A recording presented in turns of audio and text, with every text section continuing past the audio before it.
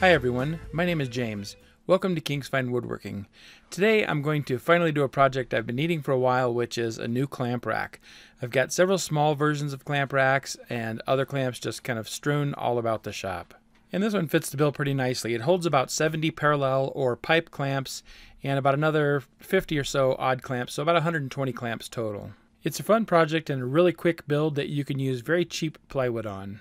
First, I just wanted to take a few seconds to talk about our Christmas sale. We've been building these Thor's Hammer woodworking mallets for a while, and typically every Christmas we put them on sale for half price.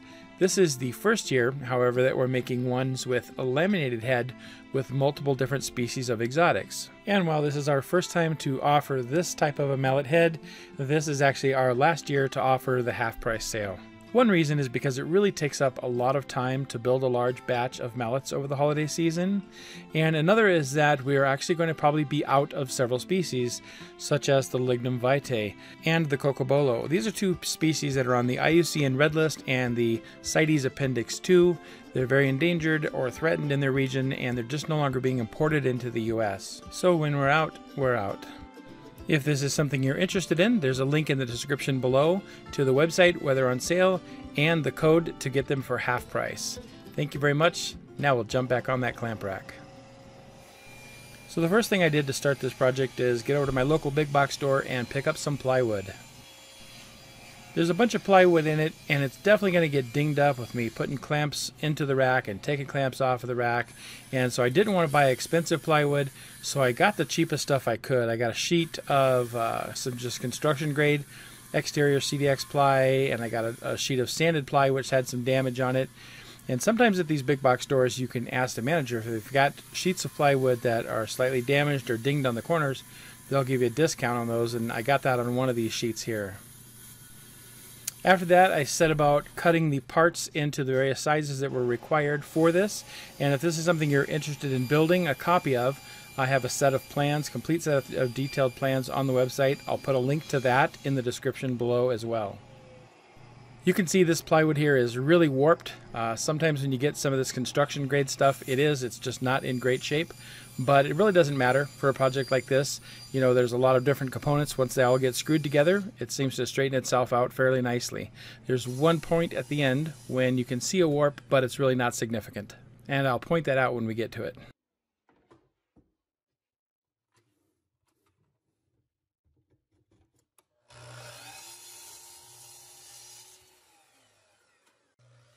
As I'm cutting the corners off here, I'm actually moving the plywood over to a pencil mark I have indicated on my chop saw fence there. I've drawn that, so I'm not really guessing where these go.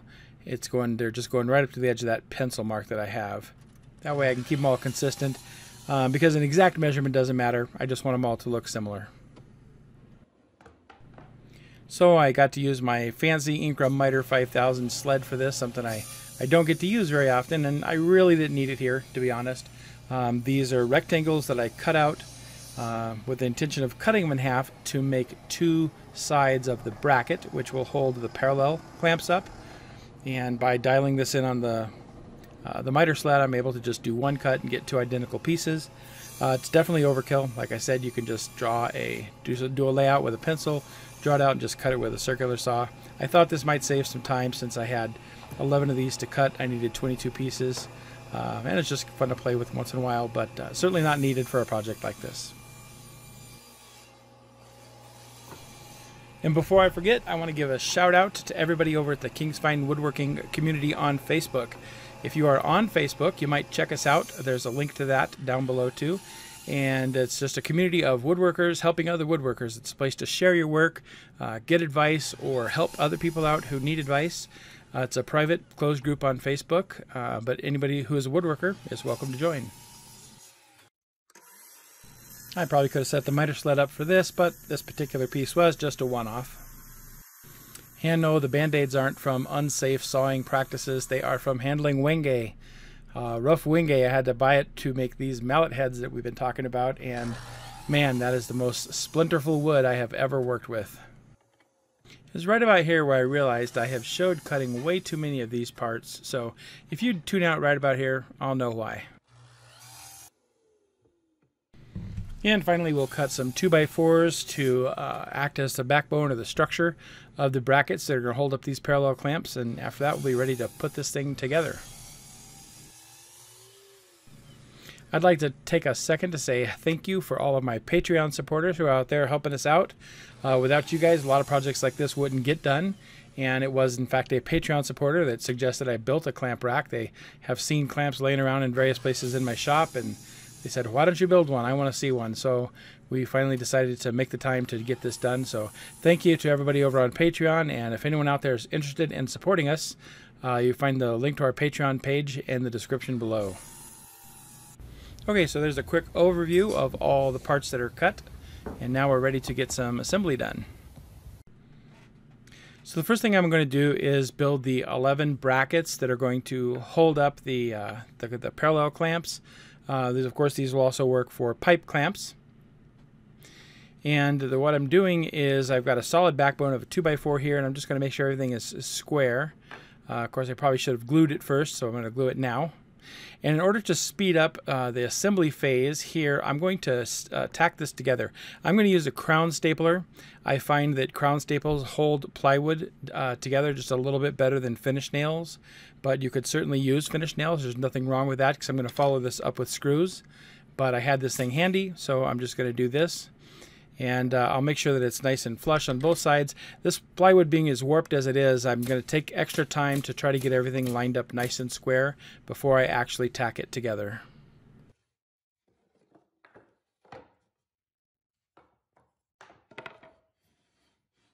And the glue will give us a longer term hold, just make everything a little bit more secure. It might seem like overkill having glue and some crown staples and some screws, but remember the clamps are pretty heavy whether you use parallel clamps or bar clamps, and this is designed to hold 7 parallel clamps, for example, so that's quite a bit of weight. That's probably 50-60 pounds, maybe even a little bit more, and I just want this to really stand up over a long period of time, so we're going to take the time to make it extra secure.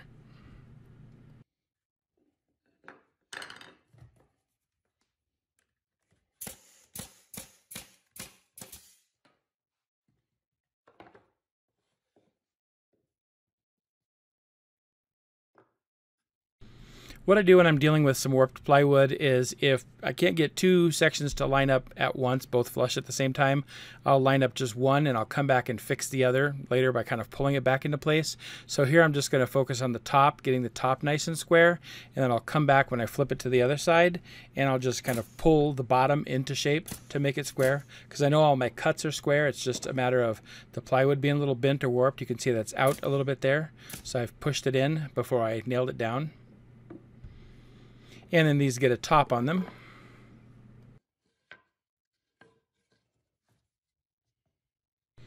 Again, I'll just put a little bit of glue around the perimeter where that's going to glue down, and we're going to tack it on. My top does have quite a bit of bow to it, so if the finish nails don't pull it down tight, then I'll follow that up with some screws on the top in order to secure it. If the finish nails do hold it tight, I'll just leave it here because it's a piece that's simply resting on the top, and it itself doesn't necessarily need a lot of extra strength.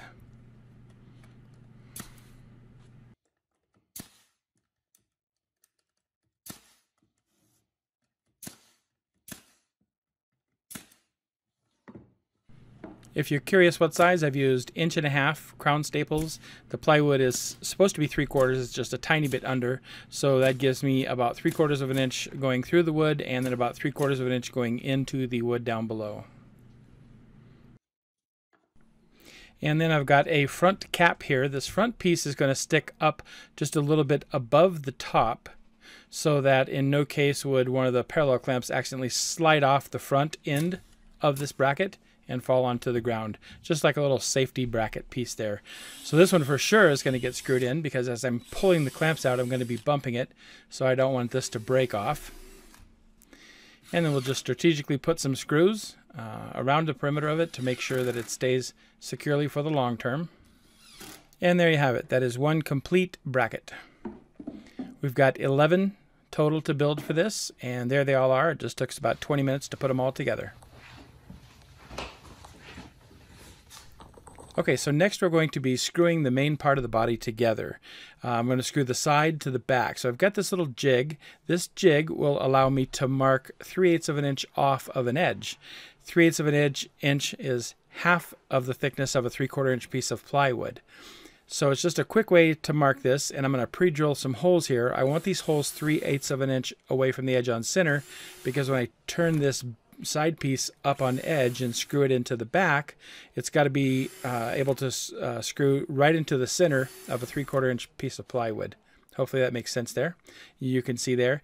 And that's what that pencil mark does. It's just a real quick way to do that, and it lets me know that I'm in the dead center of the piece of plywood in the back. Now this back piece of plywood is very warped. So we're holding it flush to the bottom of the piece of plywood. The side is flush to the back, and you can see it's elevated up off the table. That's the curve that back piece has in it.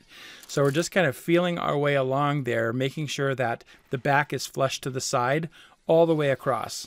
And as we do this, because our cut, of course, is straight here, it's going to force that back piece of plywood down flat and straight. And so next I'm going to put the top in. So what I'm doing now is I'm marking the exact location of the top where I'm going to insert the top into. And a lot of the work involved in this project is basically locating things with doing pencil marks and layout in order to get a real accurate assembly. You'll see that.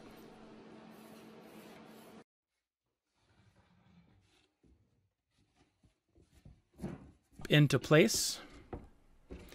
And I've drawn that pencil line so that I should just be able to see that pencil line on top of this top board. And this top board also is really, really warped. So it's only going to be screwed into the side because the middle of this top board has a really bad curve. I don't know if you can see it's not matching up with the pencil line there. So we'll get the two sides in, then we'll come back and we'll push the middle up into place to get it so that it's straight. So it's definitely a little bit more work or a little bit more planning when you're dealing with cheaper plywood that is warped or is prone to being warped very easily. But it doesn't take that much longer, and it's probably worth the savings. You definitely don't need Baltic birch or any expensive ply for a project like this. Okay, so we force the top portion up into place, and we're holding it tight with a parallel clamp so that we can screw it in. And as we're moving along, we had to force a little bit more of it up. So it was a little bit of a sequence here. That top piece was probably warped by 5 or 6 inches down the middle. And I think I might have chosen a piece that was just a little too warped, so it was extra effort, but at any rate, it's done. But I do want to show you one thing here. Inevitably, when screwing into plywood into ingrain, you're going to have some screws strip. It's not a big deal. I always start with an 1 5/8" screw, and if that strips, I'll go to a bigger screw, usually a 2 or a 2 1/2.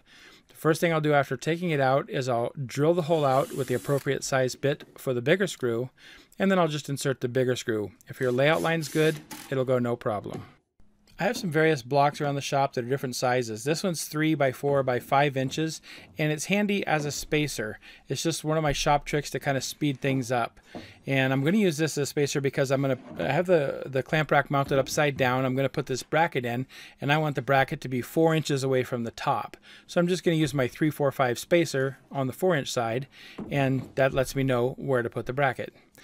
Now what I'm going to do is I'm going to temporarily put the bracket in place, and I'm going to pre-drill some really tiny holes. These are really just kind of marking locations for where I want the screws to be, because I'm going to screw this clamp bracket in from the back.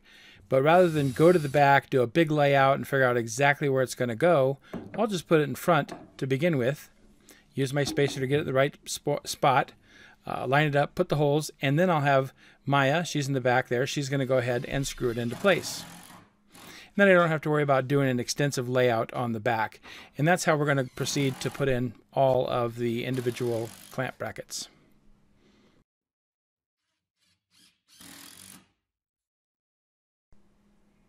And the 2 clamp brackets that are on the far edges on the 2 sides, we're going to screw these into the sides of the carcass as well.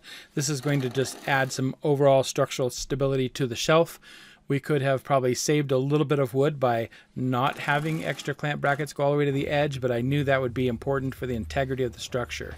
And here I have them all kind of laid out. I just happen to have some 1 1/2 by 1 1/2 square blocks in the shop. You could do that, or you could lay it out with a pencil and measure it, or you could cut some small spacer pieces if you want.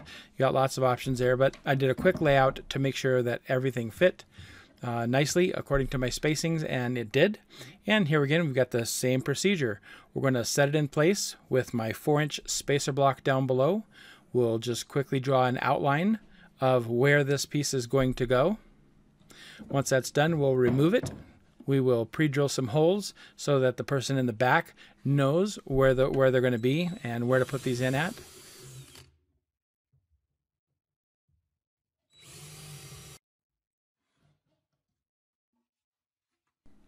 With that done, we're going to put it back in place, put our spacers back in place, and hold it so that someone in the back can put the screws in for us. Now, if you're just working in the shop by yourself, you just put this thing in where it goes. You throw a couple of screws into that 2x4 to hold it to the back piece of plywood.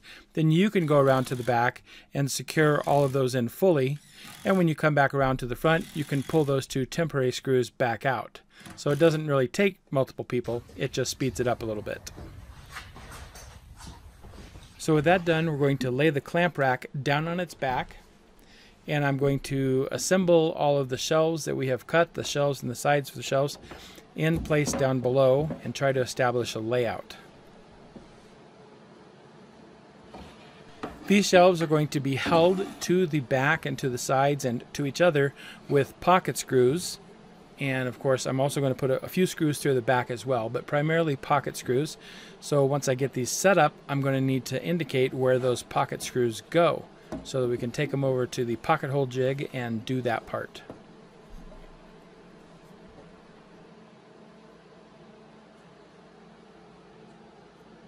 And that's a rough idea of what that's going to look like. Now I'm going to mark where I want pocket holes. I want them on the side here, the bottom there. I want pocket holes along the bottom here. Same thing over here. We want pocket holes along the side, the bottom, and the side, and the bottom. And this kind of gives me an idea of where to put those pocket holes, so we put them in the right spot. Now we're going to set the layout for those. We know about how far up to mark them so it doesn't disappear in the pocket hole jig. And since these are going to hold a lot of weight, I'm going to put pocket screws about every 3 inches, and I'll keep them about a couple of inches from each edge. So Maya is doing the layout for where the pocket holes go. She's getting an idea for how high to make her marks. And then she'll lay those out. And then we'll hand this off over to the person who's doing the pocket holes. And they'll just line up like that. I have the K5, Craig K5 pocket hole jig. It's a really handy jig. If you're interested in this tool or any of the tools that I have a link to those in the description below. This just makes it nice and fast to do, and pocket holes are actually really, really strong, and they're ideally suited to a plywood carcass structure like this.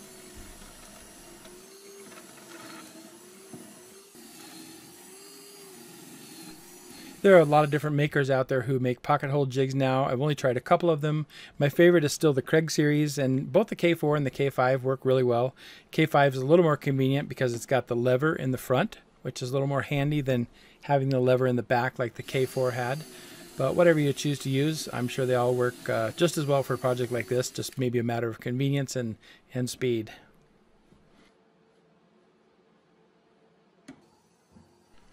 Now I'm going to move on to creating an accurate layout on the plywood, both on the plywood sides where the shelving gets attached to them and on the carcass itself, the carcass sides and the carcass back.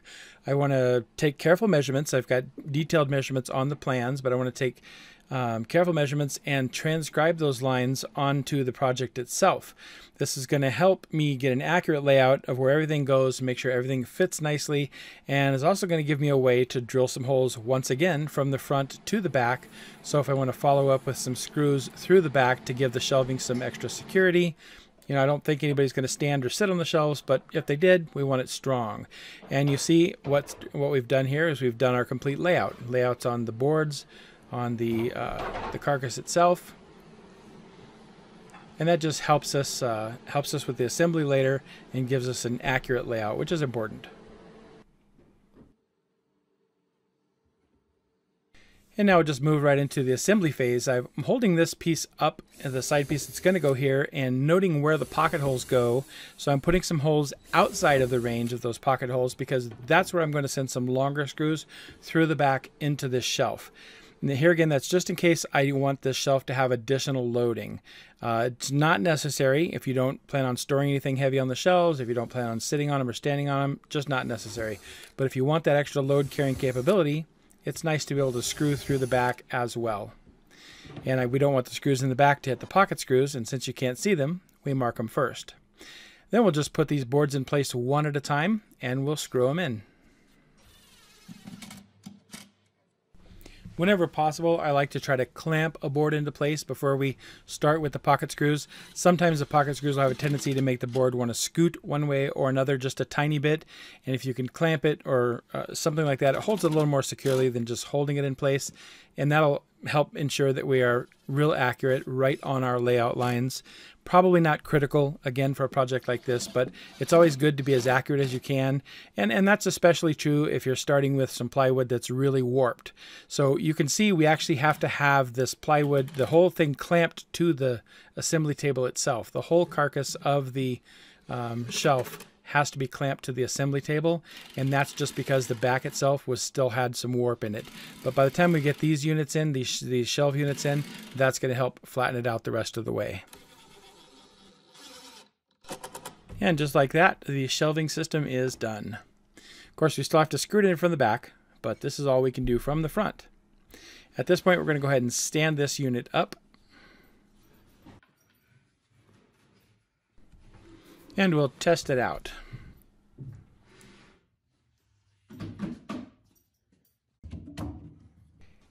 And you might notice we have made a colossal error. I didn't realize that these clamps would not fit because the short 12-inch clamps simply don't open any wider than that. So this is one of those times when you make a mistake and you have to fix it. I thought that was important to show it on video. And it's no problem. It was a pretty easy fix. We just pulled this bracket off. I realized where I had to cut this to. We'll take some measurements, get some nice clean lines drawn there, and we'll cut this lower portion of the clamp bracket off.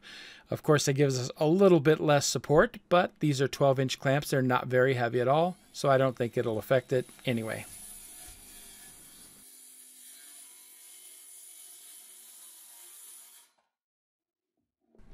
These have been corrected, of course, on the plans, but I can tell you I did think about leaving them that way just to see how many people built them too long to begin with. But anyway, they're good to go. So Maya's going to go ahead and reinstall these back in place for us, especially since I think it was probably her idea to make that mistake to begin with. I just don't think I make mistakes like that, so yeah, it must have been her. With the clamp rack itself complete, the next thing to do is to build a French cleat. Pretty simple. We just set our table saw blade at 45 degrees and we'll cut two pieces of wood for our French cleat. One is going to hang on the wall and one is going to mount to the shelf itself so that we can quickly hang the shelf or hang the clamp rack onto this French cleat, and we'll be able to move it around and take it down easily in the future. Now that the clamp rack is upside down, I did forget this. Maya's going to finish putting the screws in through the back to the shelves themselves, just to give us that little bit of extra holding support like we were talking about. And then we will go ahead and mount the French cleat itself.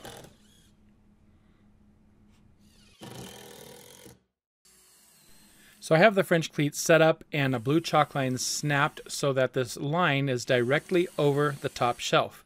So we're going to use some long screws here, some 2.5-inch screws. We're going to go through the French cleat. We're going to go through the back of the clamp rack itself and into the shelf. This is going to give us a lot of holding support because it's going to carry a lot of weight, obviously. And then we're also going to run a series of shorter screws through the lower portion of the French cleat, and these are just basically bonding the plywood to the plywood. And combined, this probably has many thousands of pounds holding strength. And at the bottom there, you can see Maya installing a spacer block. The French cleat itself forces the clamp rack 3/4 of an inch off the wall, so we put this bracket, spacer bracket on the bottom to push it 3/4 of an inch from the wall, so the whole thing sits flush. Now we've already installed the French cleat portion on the wall, or we've put a couple of screws in and leveled it anyway. Now we're going to go ahead and finish up. And at each stud location in my wall, I'm putting 3 or 3.5 inch screws in. They're going to go all the way through this and into the stud. And in the spaces in between, some shorter screws. Then, of course, we've just lifted the whole thing into place. Nothing. Okay. Next, we've got to install a couple of 2x4s, and I've done an accurate layout for them in here. These 2x4s are going to hold the clamps that are going to go down in there. So I'm going to hold them in place, and Maya's going to screw them in. It's important to do a layout here as well. Layouts really help with a project like this. So here we're just using 3 3-inch deck screws on each side. Collectively, these will also hold many, many hundreds of pounds, so the 15 or so clamps that we fit under there will be no problem.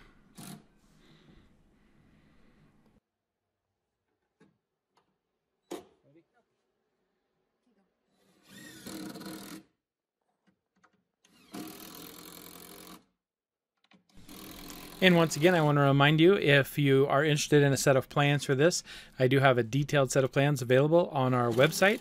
And our plan sales are really one of the main things that helps us support the work that we do on YouTube. So if that's something you might be interested in, check it out. There's a description or link in the description.